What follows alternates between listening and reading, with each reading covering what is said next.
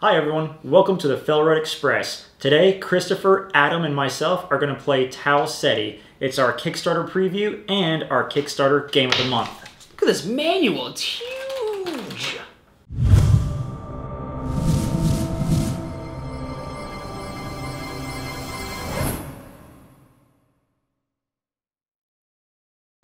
So Tau Ceti, for the uninitiated, is what's referred to as a 4X game.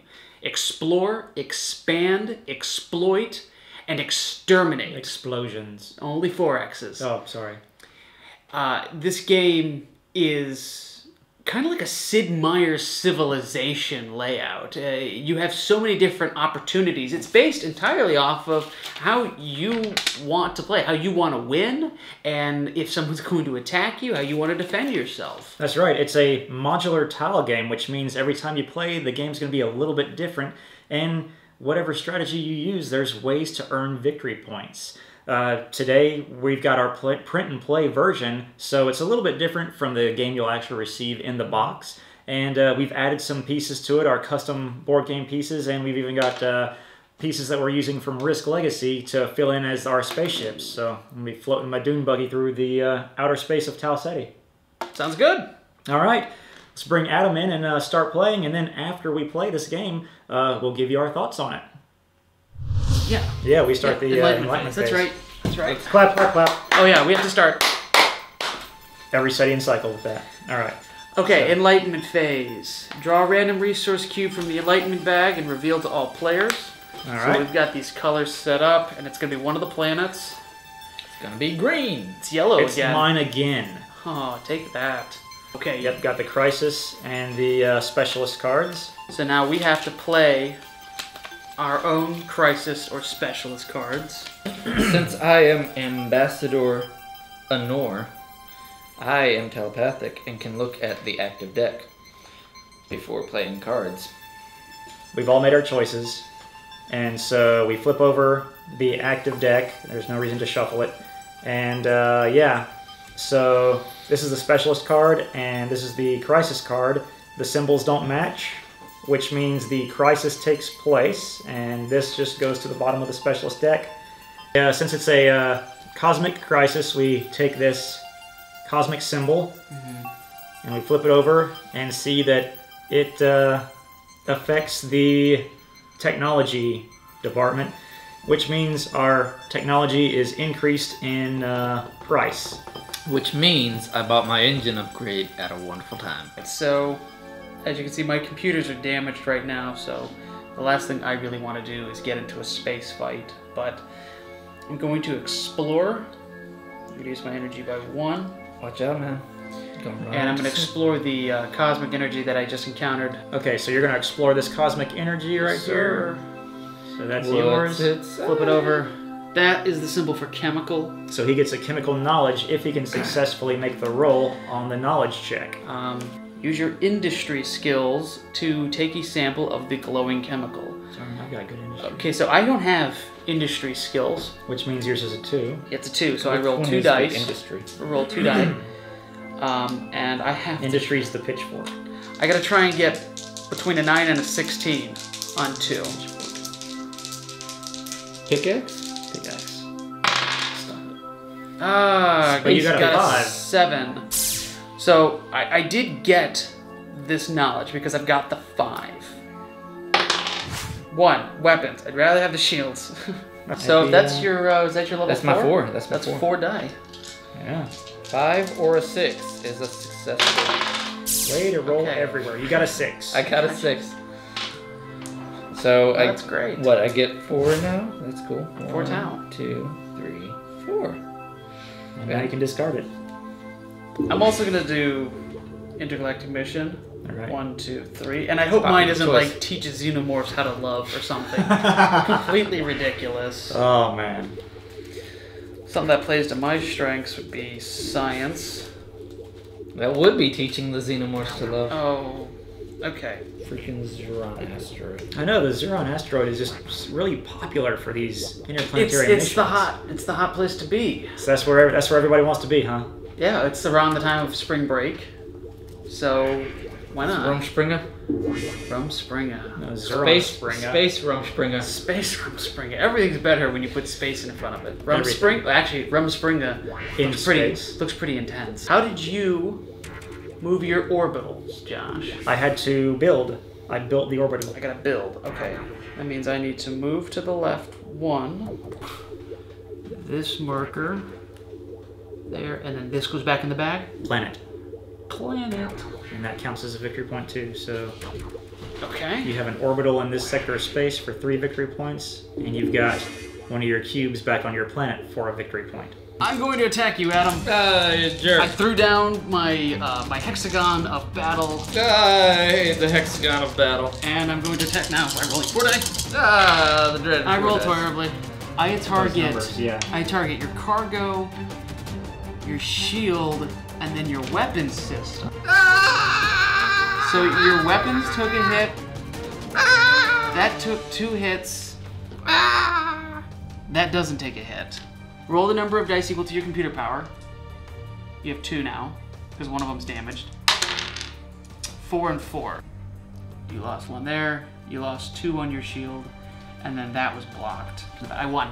I don't want to retreat. You don't have to. I'm not retreating. Spoils of war. I'm shooting you.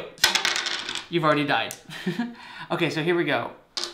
I can steal 1 of the following from the loser. Do you have any knowledge tokens? No. Nope. Do you have any onboard commodities? I can't steal that either. Crisis or specialist cards? Nope. Nope. I get nothing from Adam. You lose. Good day, sir. All you did was really screw up Adam's Oh, spaceship. all I did was I messed up your ship. You're a jerk. But It's like, why did you attack me? I just really wanted to see you hurt. I'm a bad man. Go I got 5. I have 13. You. I could take all of your points and Adam's points. Double them. Shut And up, that Trump. I'm winning big in the galactic field. People on Zuno love me. Alright guys, so we just finished playing Tau Ceti. Christopher won by a landslide, but we did play a quick version of the game, just so that we could learn it and for the video. But Christopher, what did you think? Okay, I really like the game. I genuinely do. I like that it's got a modular map. Always a fan of that. That it's always different every time. I like that you can shift cards between players, that so you don't always have to play as the same people every time.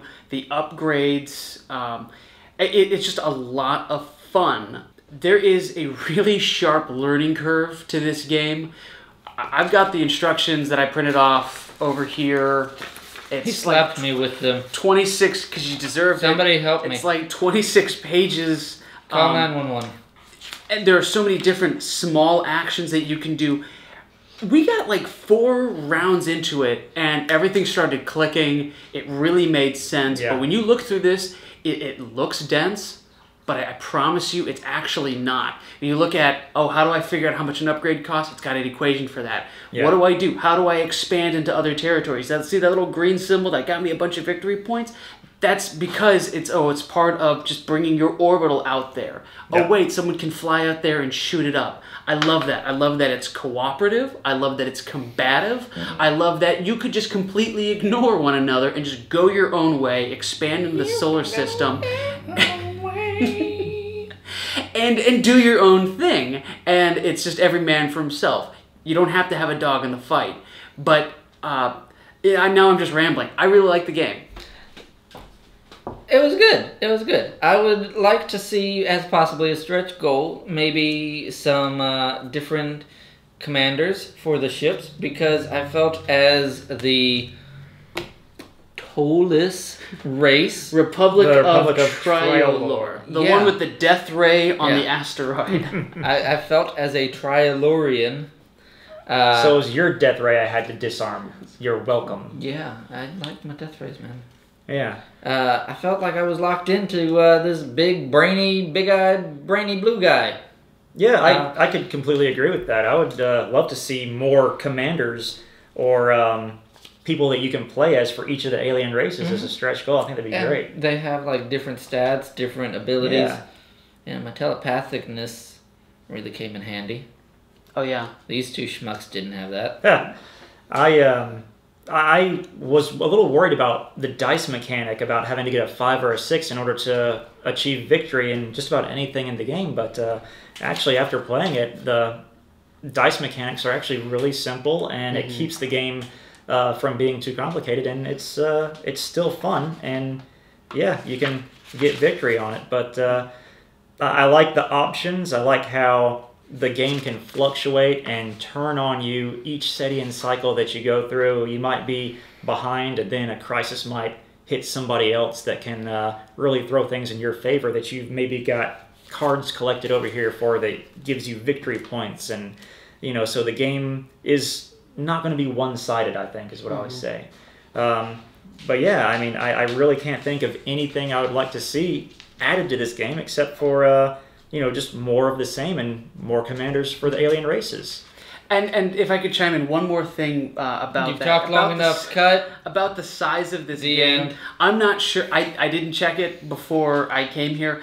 I don't know how much this game is actually going to cost when it goes to market.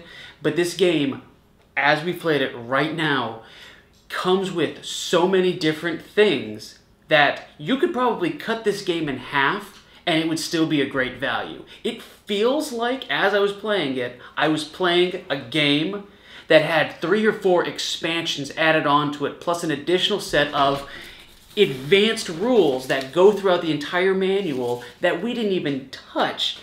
It's going to be a long time before anyone can actually say, you know what, I'm done with that game. Oh, also something else I forgot to mention, you can play this one player. If you are just a basement-dwelling troll and you have no friends, you can play this whole game. Yeah, we salute you. Thank God for you. You can play this game as well, and there's a whole set of instructions for that. Much more simplified, but man, it's a big game, great value. Christopher's a lonely basement troll. I got the last word in. Good night, everybody. If you liked our video, make sure you check out the link right here that'll take you to the Tau Ceti campaign page. And as always, like and subscribe and check out more of the FailroadExpress. Facebook, Twitter. Bye.